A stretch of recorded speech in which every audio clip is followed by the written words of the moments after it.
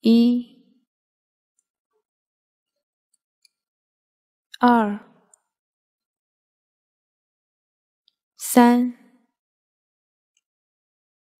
剩下的脚跟部分，我们按照短针的隔1加1的规律钩，先钩短针的加针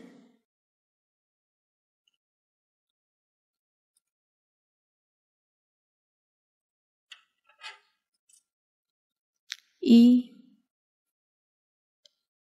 2，再钩1针短针，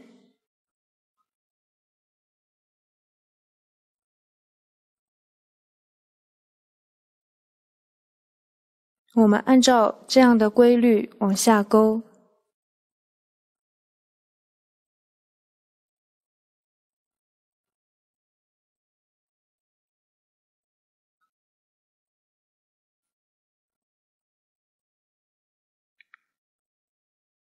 最后一针是不加不减的短针，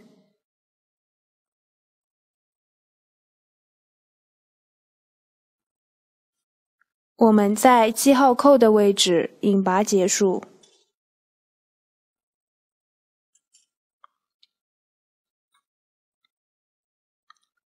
拉紧引拔针，这里是2个相邻的不加不减的短针，整个鞋底是对称的，沿着起针的这条线对折，两边重叠，鞋底的编织到这里就完成了。我们再钩1针锁针固定线头，拉紧，断线。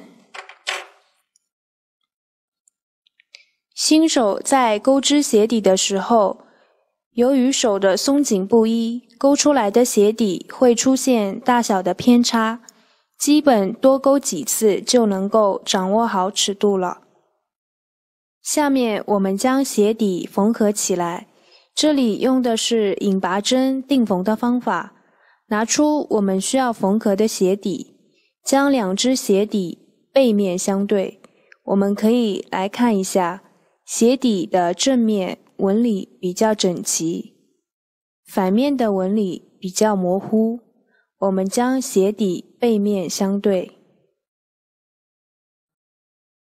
我们从脚跟处开始缝合，缝合的起始位置没有具体要求，只需要保持针目与针目的对应就可以了。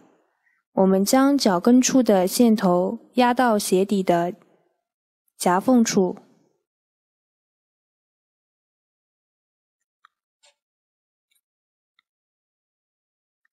上方的这一个鞋底，我们从线头的左边1针短针的针目穿入，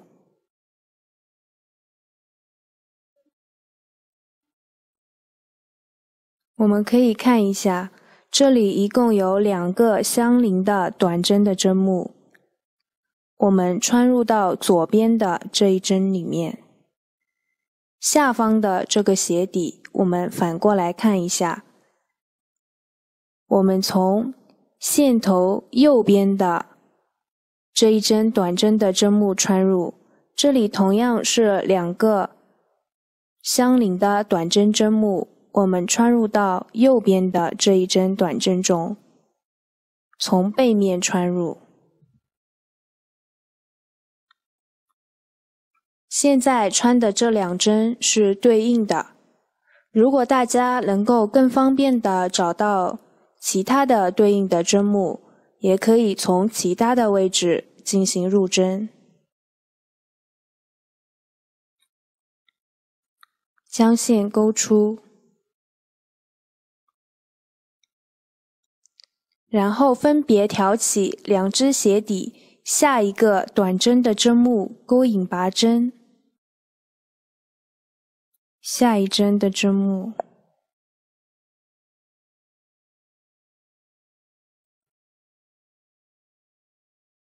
钩的过程中，我们将线头顺着左手挂的这根线收进去。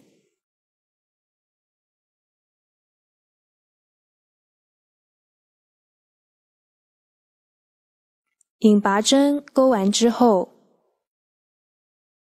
上方会有一个对应的辫子，这一针对应的是这里的短针，也就是说，我们引拔之后的辫子在它对应的针目上是偏右的。我们继续往下钩引拔针，一针对一针的钩。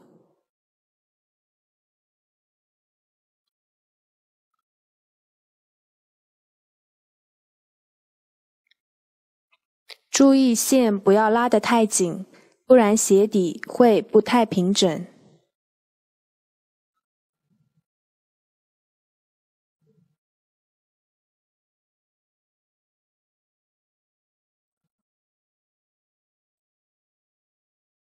按照这样的方法，我们缝完一圈。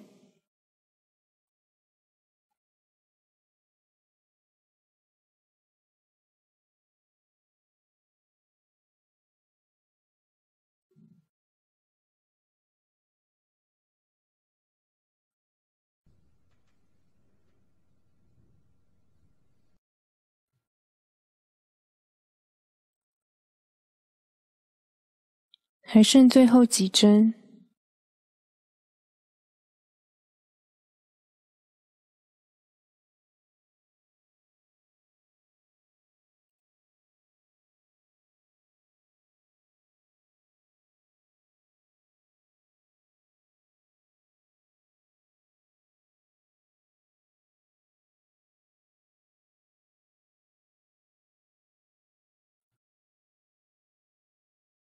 最后一针，我们钩在第一针的入针位置里面。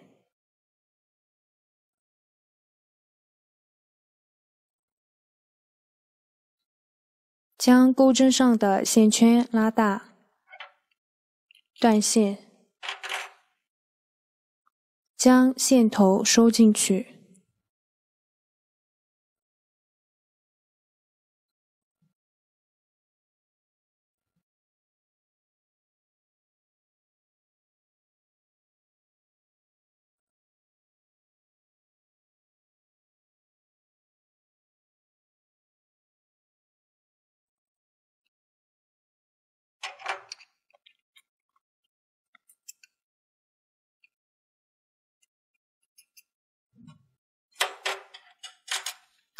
大家看，这个就是鞋底缝合完成后的样子。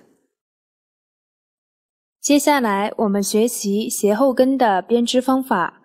先来看图纸，后跟一共分成9排，通过短针的往返编织组成。我们分别在第2排、第4排、第6排进行减针。下面请看我演示具体的编织方法。我们先钩第1排，这一排我们先挑针，首先需要找出鞋后跟的位置，一般鞋后跟大概占到整个鞋子的1/3，无所谓具体是哪一针，只要保持两边对称即可。我这里分别取在脚弓区第1针短针的位置，在两边分别扣上记号扣。脚弓区这里一共有3个短针，1、2、3，相邻的位置还有1针短针的加针。我们在第1针短针的位置扣一个记号扣。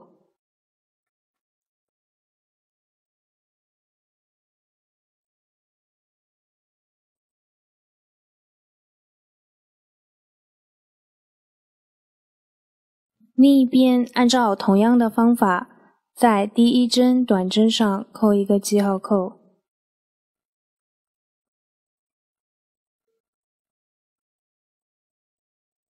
我们从右往左钩。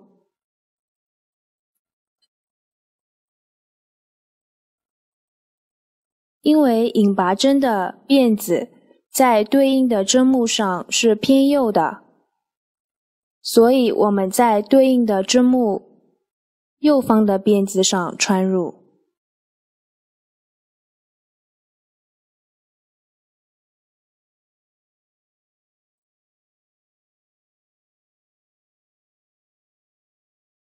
将线勾出，立一针锁针作为短针的起立针。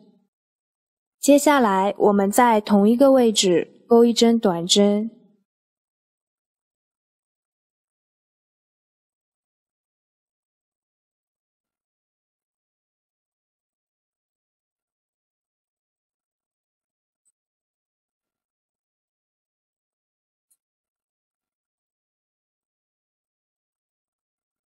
剩下的我们全部勾不加不减的短针，也就是在每一个辫子里面都勾一针短针，一直勾到另一边记号扣的位置。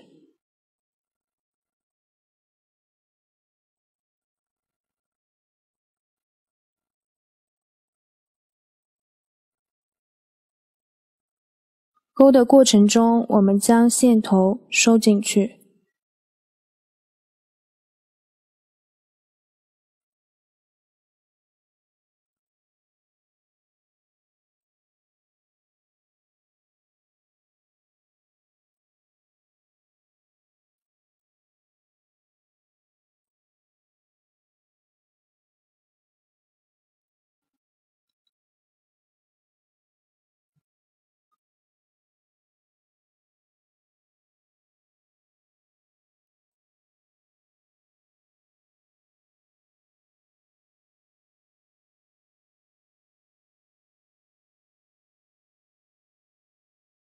我们同样需要注意的是，最后一针我们勾在记号扣偏右的辫子上，也就是这一针。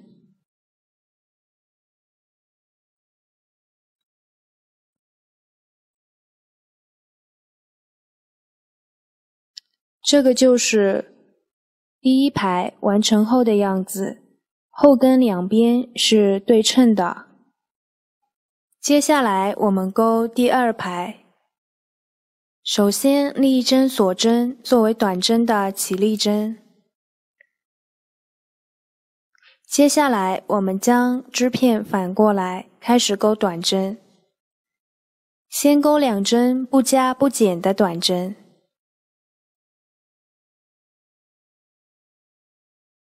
1、2，接下来我们勾短针的减针，分别穿入到相邻的两针针目，将线勾出。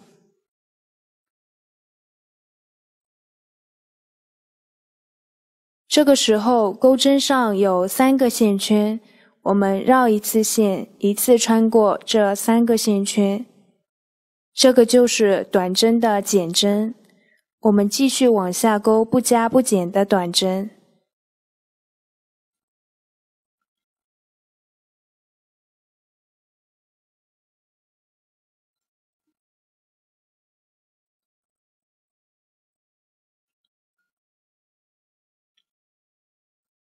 勾到还剩4个针目的时候，1、2、3、4，我们再勾一次短针的减针，分别挑起2个相邻的短针针目，将线勾出，绕线，一次穿过钩针上3个线圈。现在还剩下2针，我们正常的勾短针。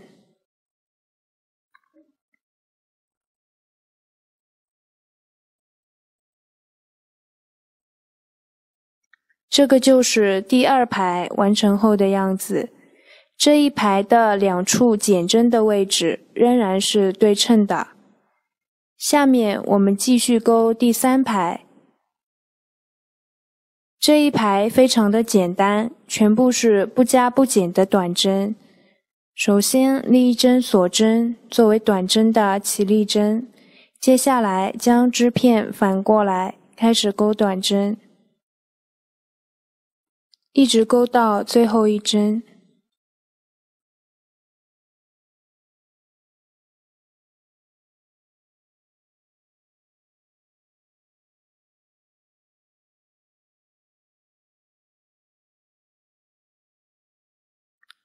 我们接着往下钩第4排，立一针锁针，反过来，先钩不加不减的短针，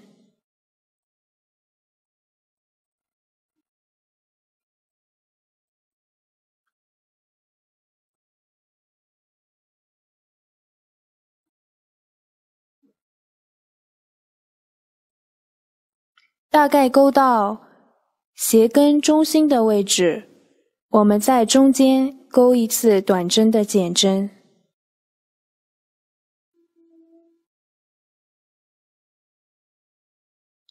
剩下的全部钩不加不减的短针。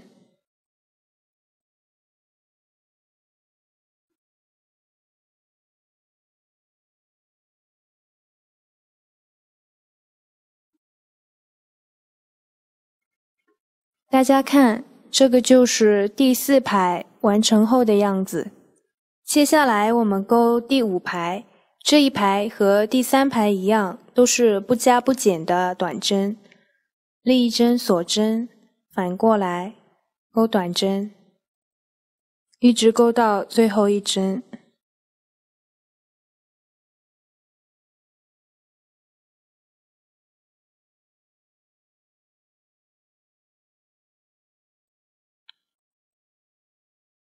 这个就是第5排，我们接着钩第6排，这一排和第2排一样，我们分别在开头的3、4两针的位置以及倒数3、4两针的位置各减1针，其余的全部钩不加不减的短针。我们将这一排钩完，立一针锁针，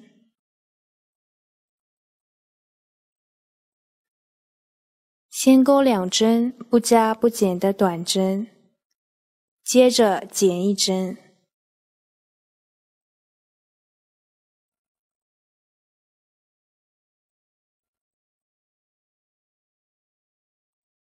我们继续钩不加不减的短针。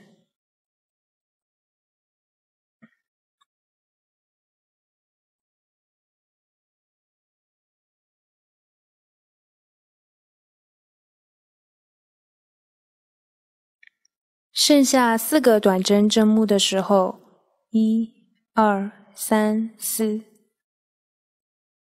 我们减1针，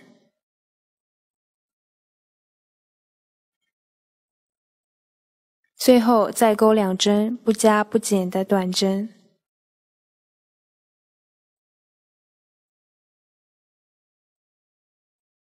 我们现在已经完成了后跟的前6排，剩下的7、8、9、3排全部钩不加不减的短针，这里我就不做演示了。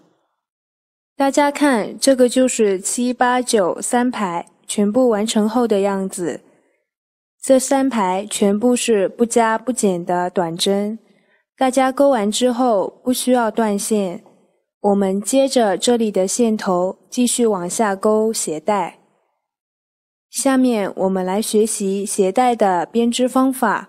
我们先来看图纸，鞋带连接在后跟的两侧，通过短针的往返编织组成，一共有16排。这里的排数决定了鞋带的长度，正常2排1厘米，最小尺码的基本上16排就足够了。其他尺寸的大家可以适当调节一下。下面请看我演示具体的编织方法。我们根据线头的位置先完成一侧的鞋带，这里线头在左边，我们先钩左边的鞋带。我们在鞋跟的侧面穿入，钩1针短针，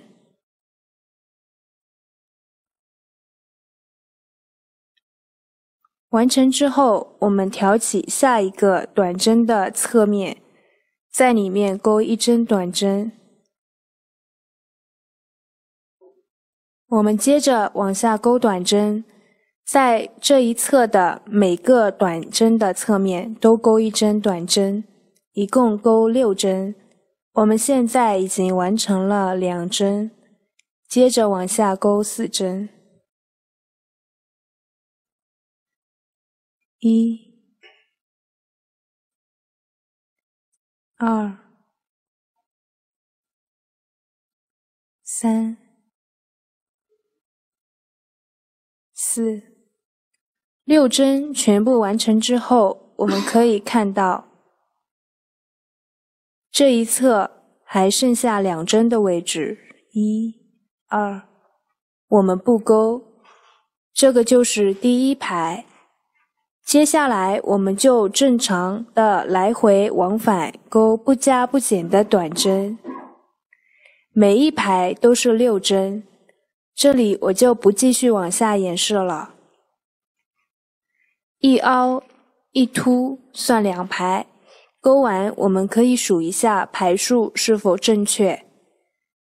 钩完我们需要的排数之后，我们直接将钩针上的线圈拉大，断线，大概预留出20厘米左右的线头，用于后面的缝合。另一边鞋带的编织方法相同，我们从右侧的后跟处开始挑针，为了保持和左侧鞋带正反面的一致，我们右侧的鞋带的挑针从下往上开始。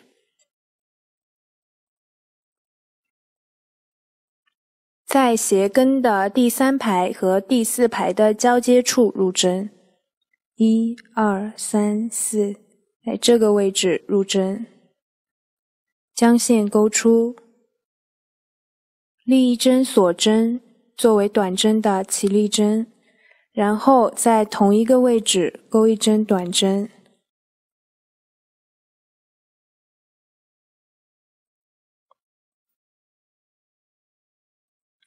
接下来我们分别调短针的侧面钩不加不减的短针。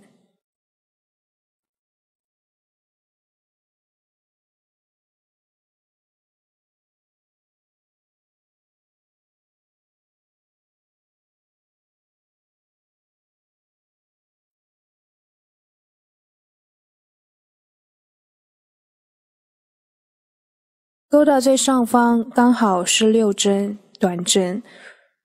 我们需要注意的是，为了使鞋子完成之后比较好看，最后一针短针我们原本钩在这个短针的侧面，我们现在钩在这一针的上方，挑起对应的短针的针目，钩一针短针。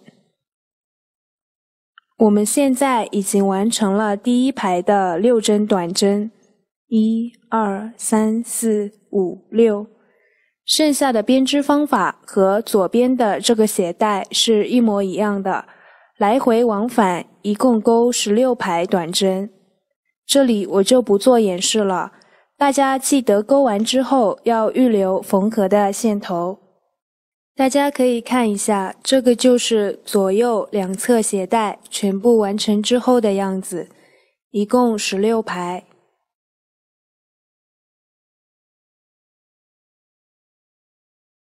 下面我们将完成后的鞋带缝到鞋子上，这里用的是全针卷缝拼接的方法。我们首先需要找到缝合的位置，我们先找到鞋底、鞋头中间2个相邻的长针加针的位置，也就是这里2个加针的地方，然后分别往两侧数，找到第2个加针的地方，1、2，我们在里侧的这一针上扣一个记号扣。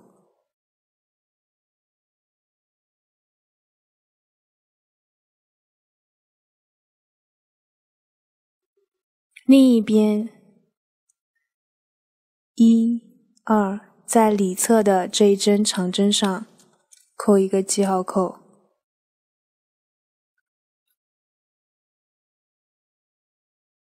两个记号扣之间就是预留出的斜口，如果大家钩的尺寸比较大，也可以将记号扣往里移动几针。我们现在需要缝合的位置就是从记号扣开始，往里数，一共6针。我们先缝合一侧的鞋带，用之前预留的线头进行缝合。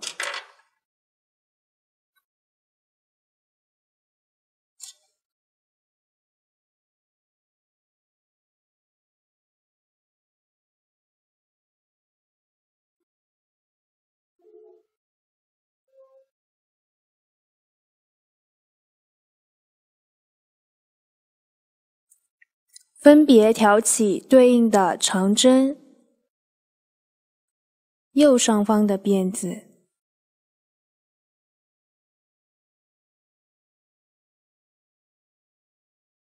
以及短针的针目，穿出，将线拉紧。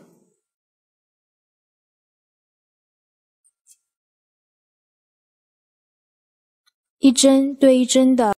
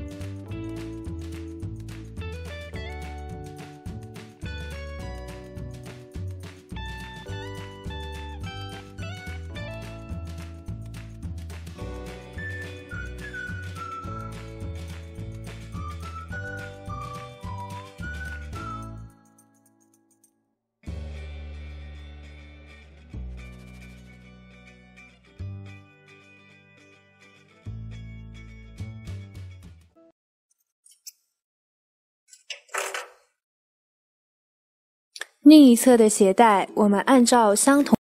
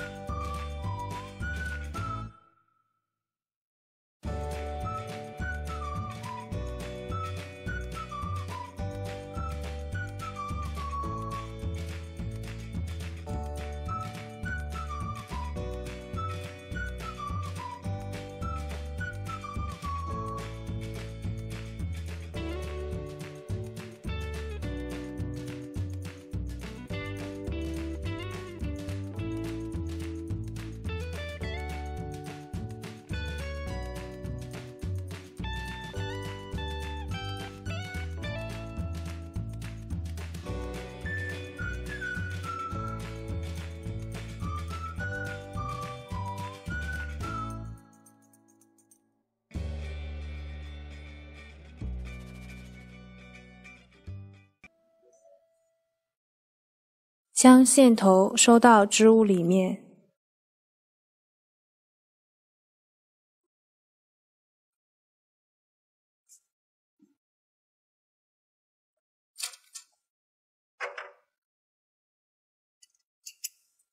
另外一只鞋子的2个鞋带缝合方法相同，为了区分左右脚，我们可以将2个鞋带的上下位置调整一下。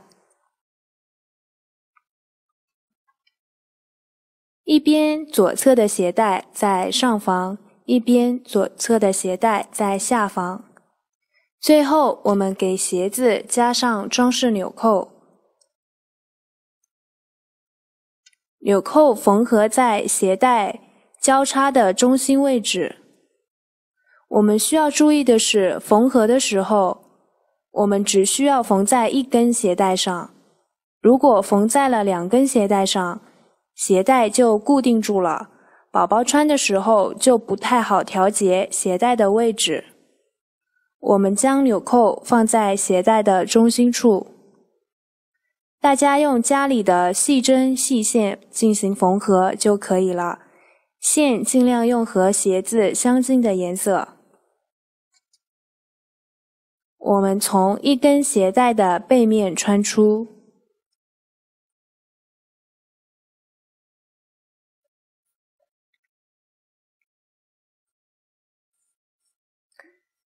预留出5厘米左右的线头，穿过扣眼，再穿回到背面。